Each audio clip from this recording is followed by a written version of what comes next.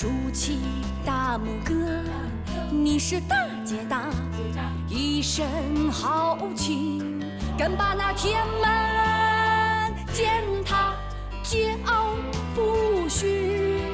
你为什么太潇洒？大宋是绿叶，你是一朵花。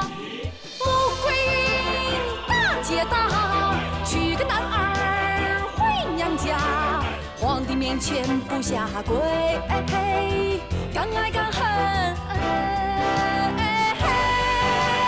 害怕啥？不敢跨海口啊！你是大姐大，一杆帅气，就将那狼烟灭了，血洗疆场，你尽情地在玩耍。山河出丹青，你是一幅画。穆桂英大姐大，巾帼英雄正风华，一匹一马撑天地，敢做敢当，还说啥？穆桂英大姐大，娶个男儿回娘家，皇帝面前不下跪，敢爱敢恨，害怕啥？再说你呢？没说穆姑娘，真是的。围满遮挡。是。围满遮挡。全都下去吧。围满遮挡。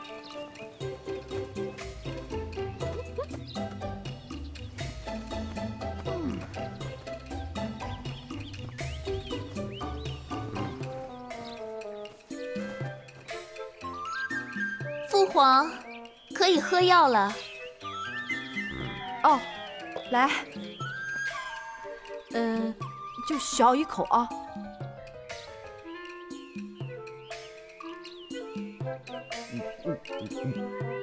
含着慢慢的往下咽。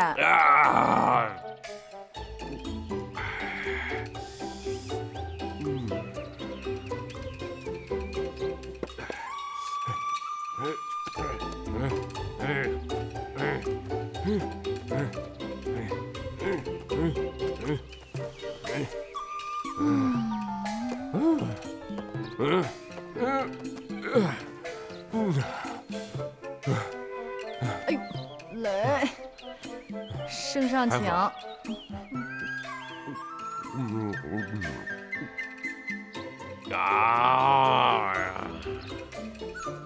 里边请。啊！一口一圈儿。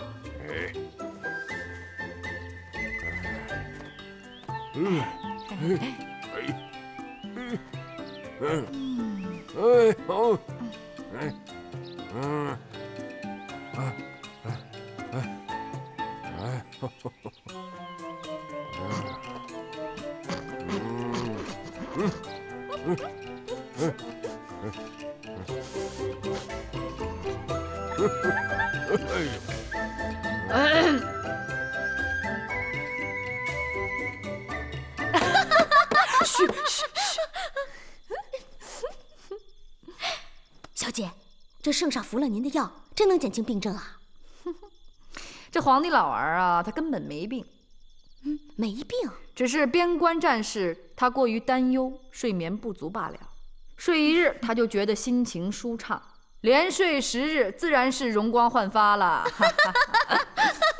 哎，可是这黄铜、紫叶不过是普通的树叶，没什么安睡的作用啊。你说你傻不傻呀，彩云？这皇宫院子多大呀？只要他是个人，他连爬8圈，累都累死了。他晚上能不呼呼大睡吗？啊！哎呀！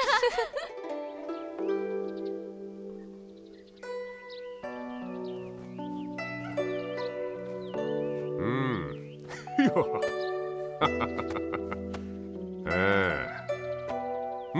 不错不错。啊，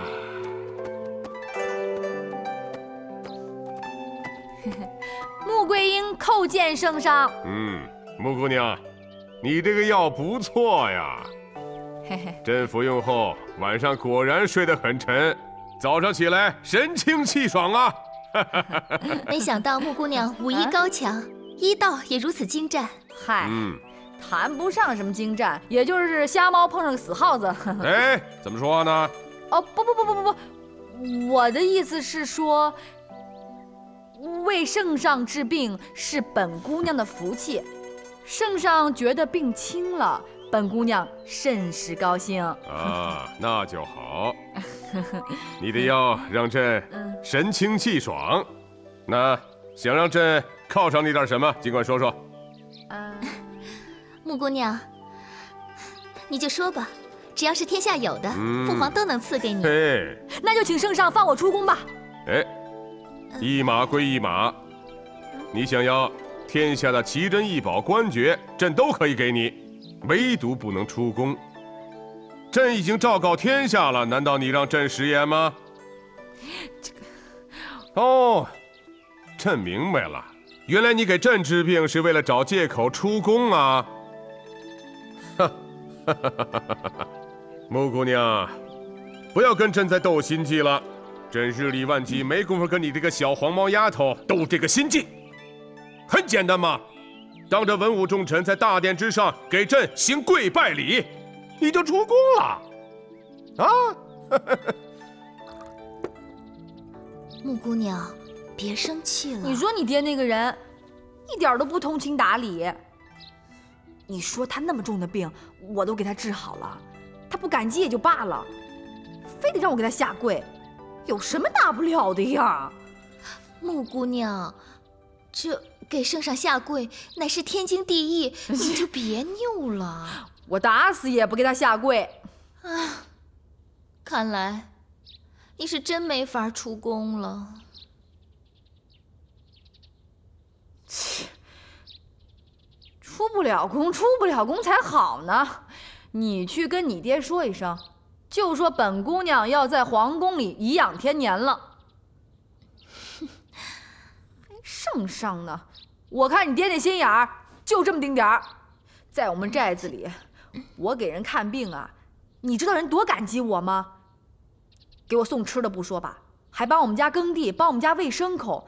哎呀，对我那个好啊！你说你爹一点良心都没有，我算他的救命恩人了吧？不感激，不答谢，切，就知道个跪，还不如我们那儿农夫呢。哎，还圣上呢。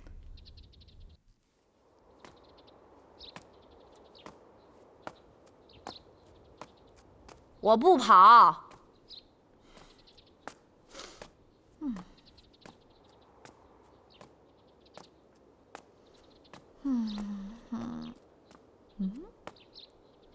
咦，你再给我乐一个。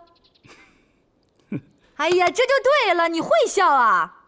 站岗啊就应该和气点儿。我们在木个寨的时候，那乡兵见了乡民们都笑呢，都乐呵啊，哪像你们呀，跟木头一样。御林军有严格规定，站岗目不斜视，面无表情，更不能出声儿。什么规矩啊？上战场打仗那才叫规矩呢。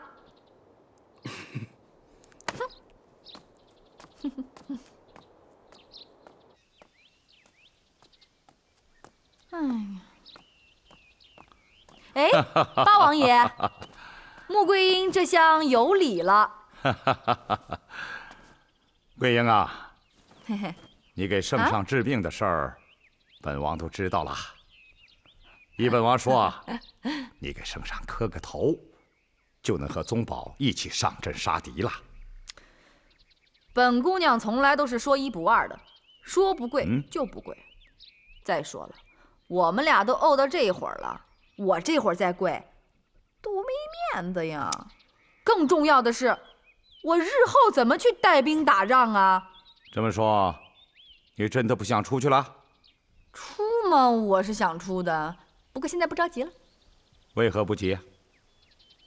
大军出征，日行80，我那枣红马日行千里，我不愁追不上他们。那你就和圣上继续憋着劲儿吧。八王爷，我现在呢也出不了宫，您倒不如给我讲讲前方的战事。要本王跟你说，还不如你身临其境呢。哎呀，我现在不是出不去吗？哎呀，八王爷，我求您了。萧天佐曾轻易攻下2座城池，除了他善于用兵，还有辽军骁勇，武器精良。萧天佐和辽军，本王先不说了，本王光说说他们的武器。辽军的战刀比我们的锋利，除此之外，他们的超大号弓箭更是威力无比。这种弓箭比普通的弓箭大得多，不但能远距离射杀我们的人马，还能辅助攻城。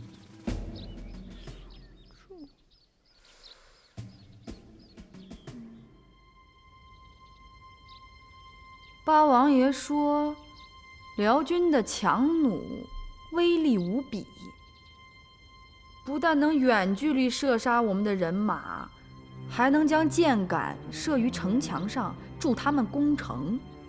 小姐，你现在说这些有用吗？你出不了宫，再眼馋也去不了前方。彩云，我倒有一计能出宫。你给圣上治好病都没能让你出宫，还有什么事情能让他改变主意啊？我给他治好病，他不放我出宫，那是他小气。但是我要是能制造出御辽的先进武器，他就不得不放我出宫了。那可不一定。这次圣上肯定和你较上劲儿了。你要面子，他要尊严，我看你俩谁都不会屈服。这回他不屈服，我就逼他屈服。别忘了，这次辽军就是靠先进武器攻下我们2座城池。他皇帝老儿再傻再迂腐，他应该知道这先进武器对御辽作用有多大。小姐，你到底想干什么？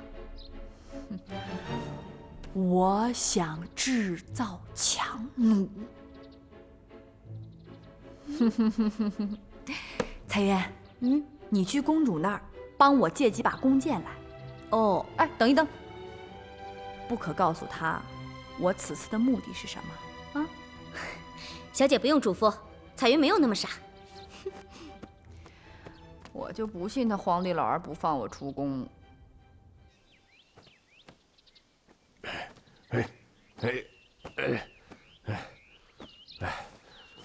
呀！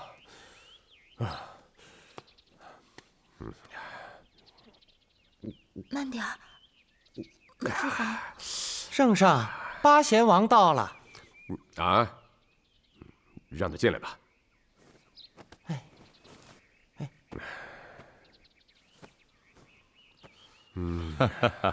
圣上的脸色真是好多了。喝药虽然是很累，但还是见效的。臣刚才来的时候，正巧碰上了穆桂英。哦，他在干什么呀？他向臣打听辽军的情况。看来他是坐不住了。朕现在倒不是想找回面子了，是想让他屈服。朕觉得她确实是个奇女子，如果可以为我大宋所用，那我大宋岂不增加了一名良将吗？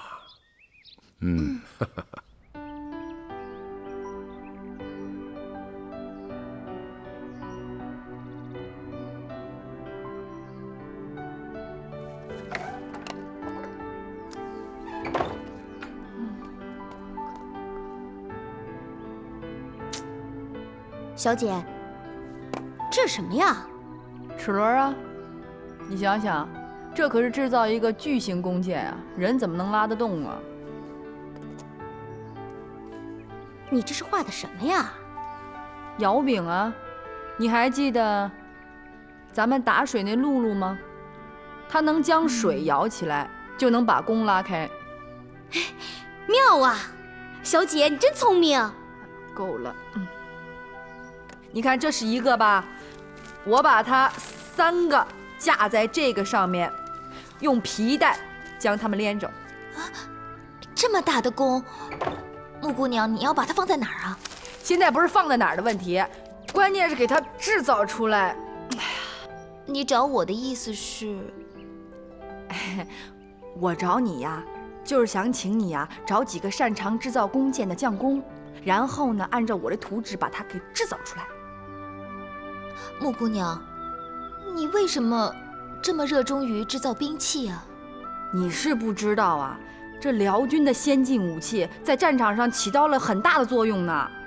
哎呀，我现在不是被困在宫里吗？也无事可做嘛，做点力所能及的事儿。我看醉翁之意不在酒吧。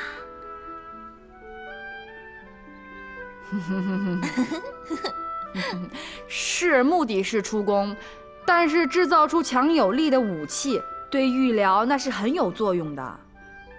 我想你爹不会这么不通情达理吧？好，我可以帮你。别，不是你帮我，是我帮你爹。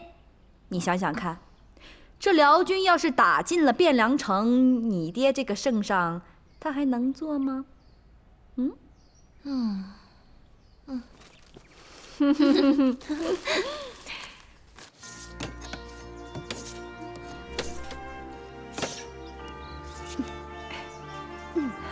来吧。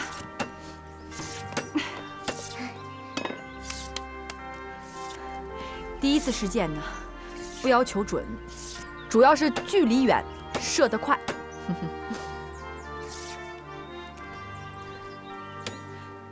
射！啊？哎？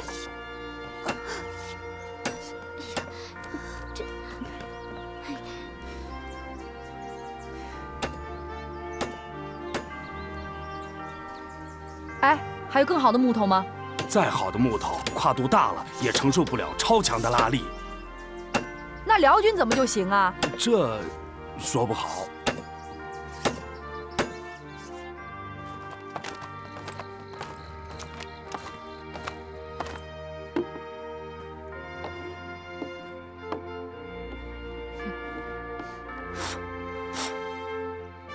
哎，小姐，这是怎么回事啊？一张弓的木头，它跨度越大，它容易被拉折。那多张弓呢？比如说3张吧，你别管是把它叠加起来，还是平序铺开，它的射程也还跟以前一样，不会改。但是，我要用牛皮筋将这3张弓连在一起，同时受力，同时发出，3张巨弓就变成1张强弩。我给它起名叫3弓强弩，听明白了吗？好像有点明白了。等我造出来你就明白了。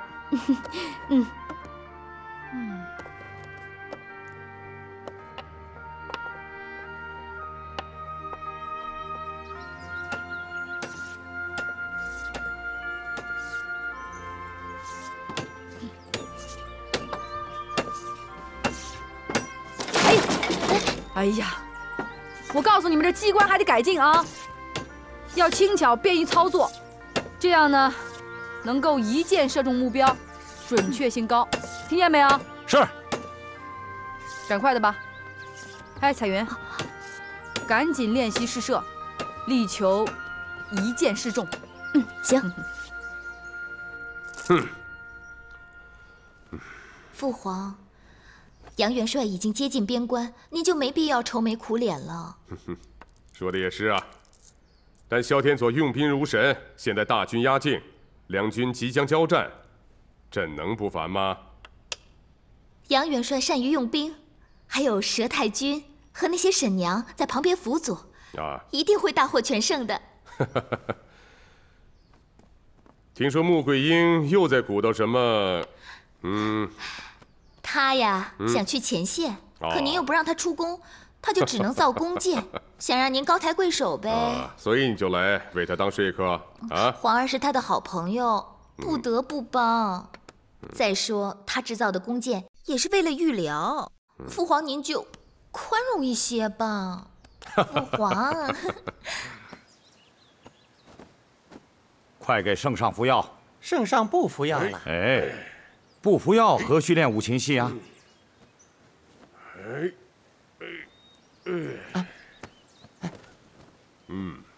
这药根本一点用处也没有。朕已经派人到木刻寨了解了黄铜子叶了，那是2种再普通不过的树叶子。圣上吃了药，不是睡得挺好吗？那跟药没关系，那是五禽戏起的作用。你满地爬的几十圈，你也能呼呼大睡。哎呀，这个穆桂英啊，看来穆桂英知道圣上不缺好药，嘿，只是缺乏锻炼。也就是这个疯丫头敢这样戏弄朕，换任何一个人，朕早就把她给碎尸万段了。好啊，公主！公主！公主！穆姑娘，快！跟你爹说，我的三宫强弩做好了。这么快就做好了？哎呀，你快去！快！哎呀，来点儿，走。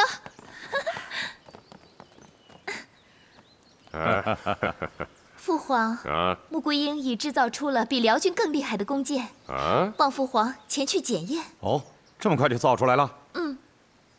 那咱们去看看。辽军的弓弩让我们吃了大苦头，如果我们有了强弩，就可以同他们拼个一二。你看看，这气势还可以吧？谁知道他这回又搞什么名堂？穆桂英恭迎圣上，恭迎圣上。免礼。穆姑娘，哎，我家皇儿说你最近又捣鼓出一个什么东西来，让朕看看。就是啊，您看，就是它。哎呀，什么东西啊这是？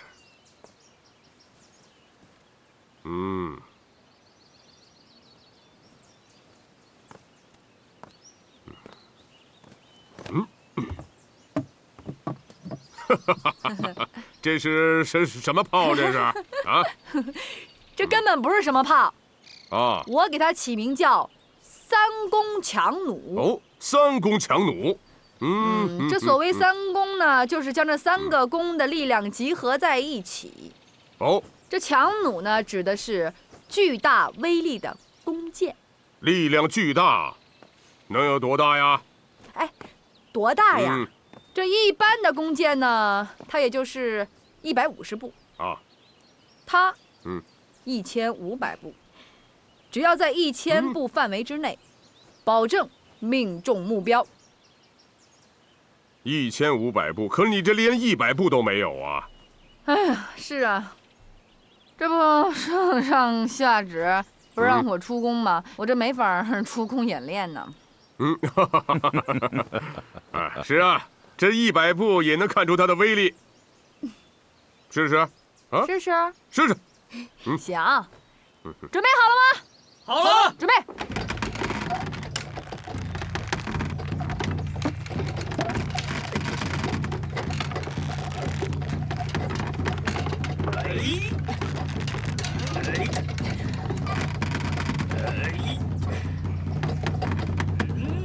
放。好，太好了，穆桂英，好，还行吧？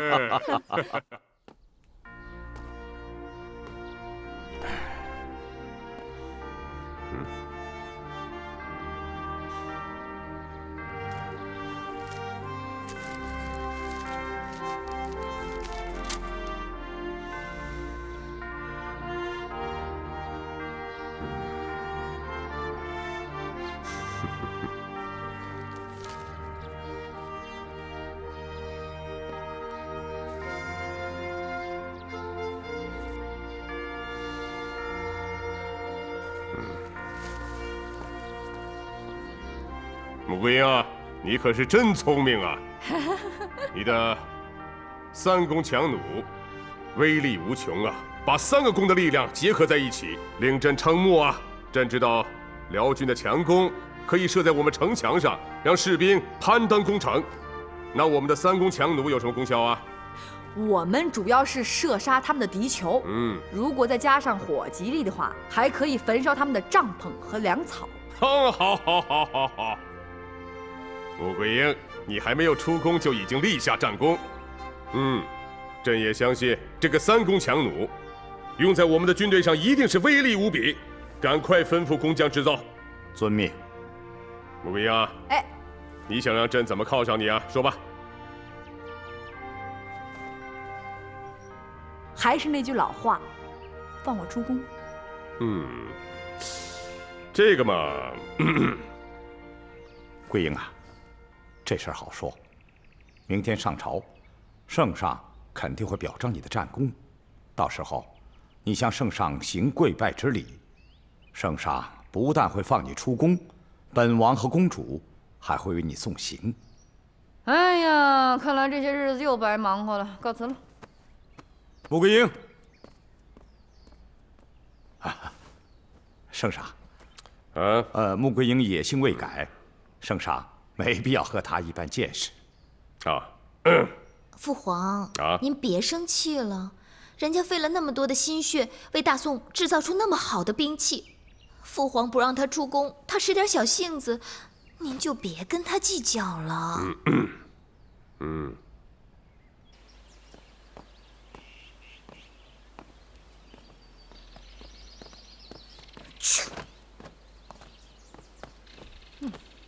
穆姑娘，八王爷，怎么还生气呢？八王爷，您说，你说他那样像圣上吗？一点都不大气。圣上是真龙天子，得有威严，一言九鼎，朝令夕改，还有什么皇威啊？本王好像对你说过，依本王看，穆桂英啊，你就不要再犟了。要这么说的话呢，八王爷，我告诉您，我跟他怄气还怄到底了。杨元帅已经来了信件，说他们已距三关不过200余里，3日之内即可到达。你再这么闹，岂不误了大事了吗？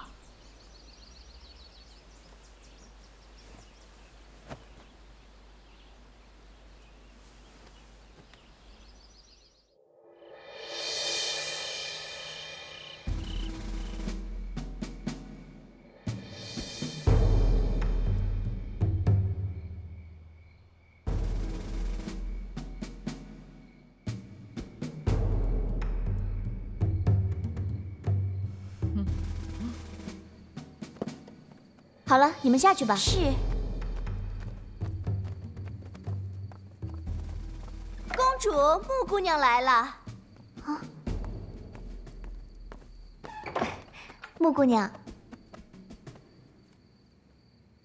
麻烦公主告诉你的父皇，明日一早，我便当着众臣之面向他行跪拜之礼。你总算拗过劲儿来了吧？早知现在，何必当初呢？没有什么何必当初，并没有给他白制，3弓强弩更没有白造。你只需告诉他，我穆桂英服了。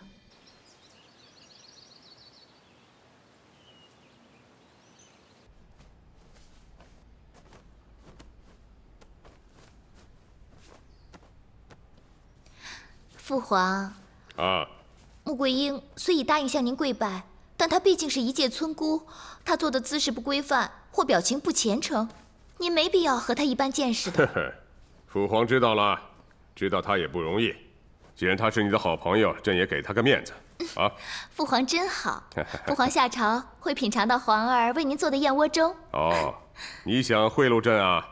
行啊，为了这碗燕窝粥，朕也不会难为她。谢父皇。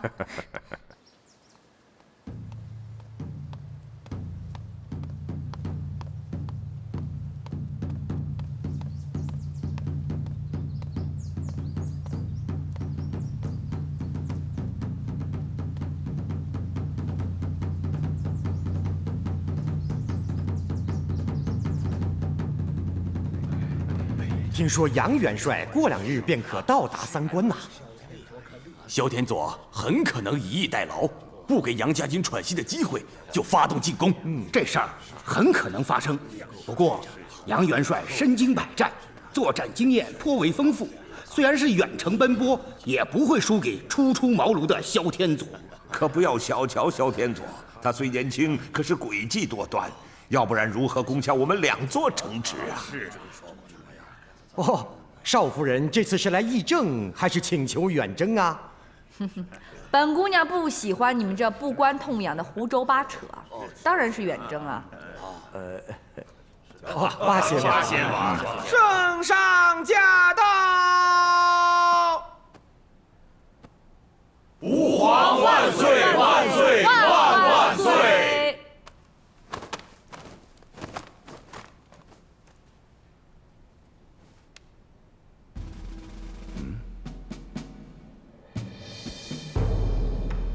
众爱卿平身。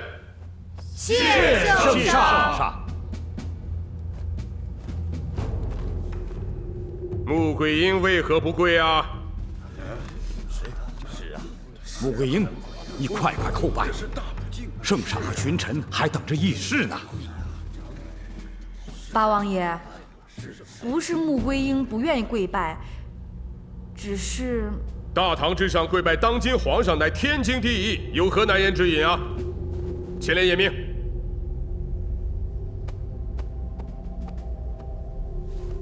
圣上，我母亲将我生在降龙木下，故我命硬。其实本来我也不知道，可就在7岁那一年，我父亲让我向一个叔叔行跪拜之礼，可是没想到的是，第2天他便一命呜呼。你是说你跪了他，他就祭了天了？其实那个时候我也没意识到。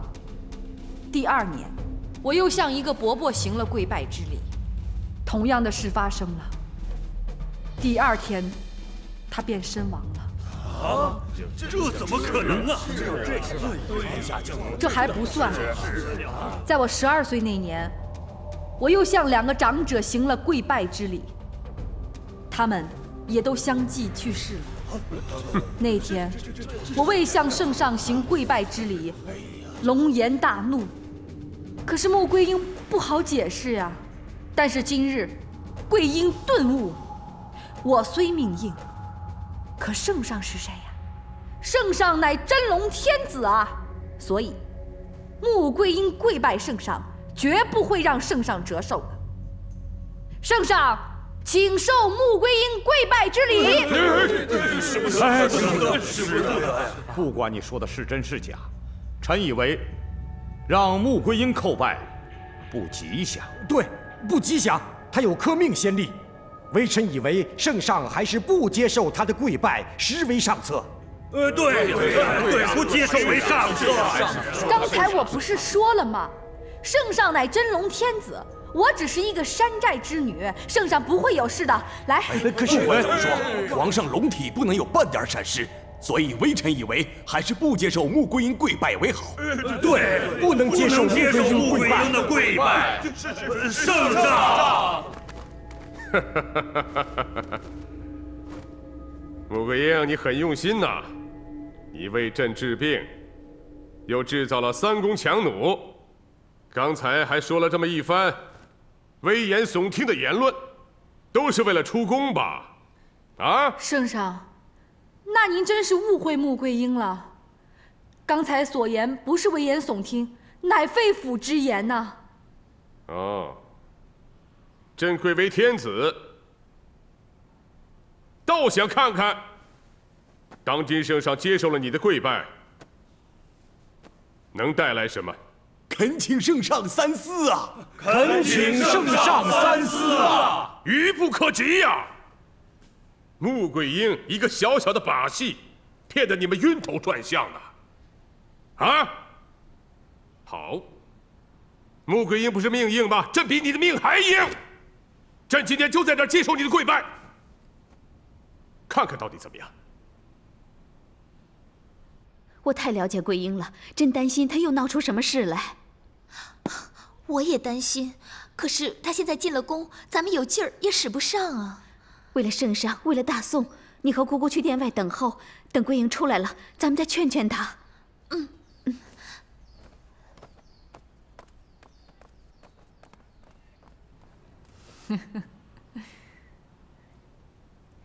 既然圣上已经拆穿了穆桂英的阴谋诡计，那本姑娘也不必费事了。是，我不是命硬，我叔伯还有长辈们，不是被我跪死的，而是圣上围剿木克寨时战死的。什么？这如何是好？我跪拜圣上，不为别的，为的是能同我的丈夫宗保并肩厮杀。出征前，我们曾有誓约：去要一同去，归要一同归。我向圣上跪拜，还有一点，那就是为了大宋的黎民百姓。辽军破我城池，百姓流离失所，无家可归。桂英不想这样的悲剧再重演，但是我对圣上的跪拜，乃是对我父亲的不忠不孝。母亲早亡，是父亲一手将我拉扯大，所以父亲的恩情比天高。何为不忠不孝？想必圣上知道，我父亲跟赵家一直不和，在莫克寨占山为王30几载。太宗跟圣上多次围剿，可以说，圣上跟我父亲势不两立。即便是我嫁给了宗保，也不能减退圣上对我的怀疑。圣上，我穆桂英对我父亲的仇人下跪，您说是不是不忠不孝？可是今天，我穆桂英就是要顶着这不忠不孝，跪拜圣上，为的是能履行我同我丈夫同生共死的誓言，为的是大宋的黎民百姓。圣上，请受穆桂英跪拜。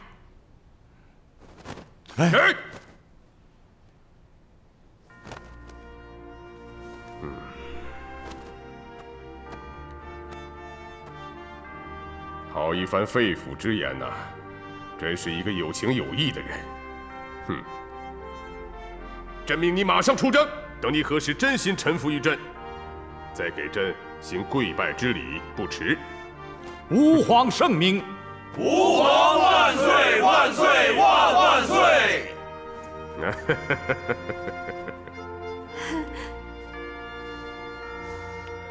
谢圣上。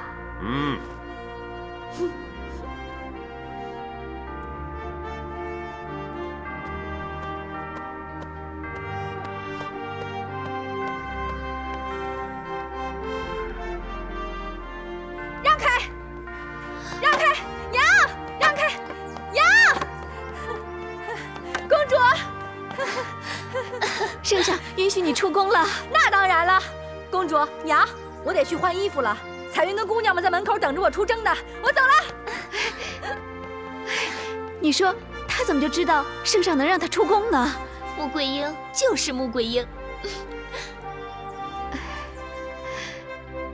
出征！出征！出征！出征！出征！出征！出征！出征！出征！出征！出征！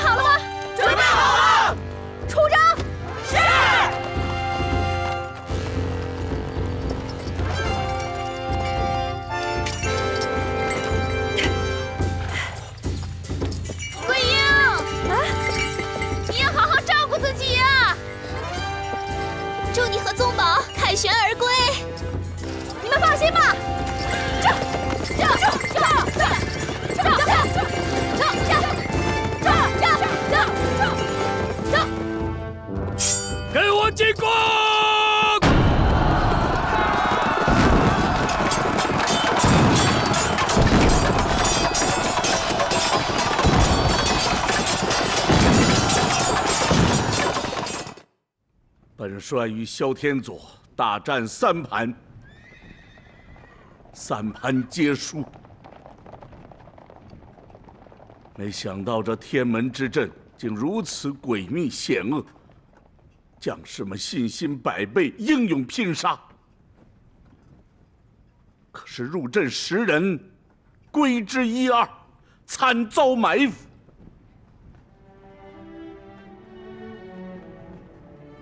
降龙木啊，降龙木！为了你，我天波杨府举家上阵，老少同行。为了你，朝野不宁，龙颜震怒，我杨家险遭灭门之祸。可如今我却兵败3关，是你失去了天威神力，还是我杨延昭江郎才尽，廉颇老矣？你为何不诱本帅？你为何不诱本帅呀？看来我是该交出元帅之印了。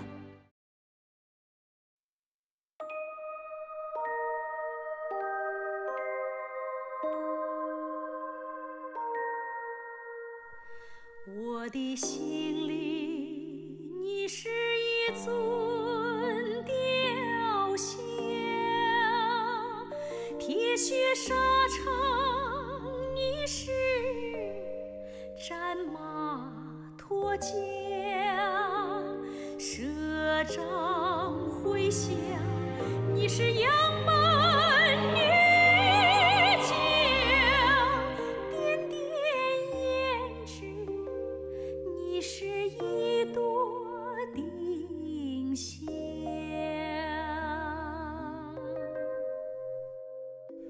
我的眼中，你是一个胸章，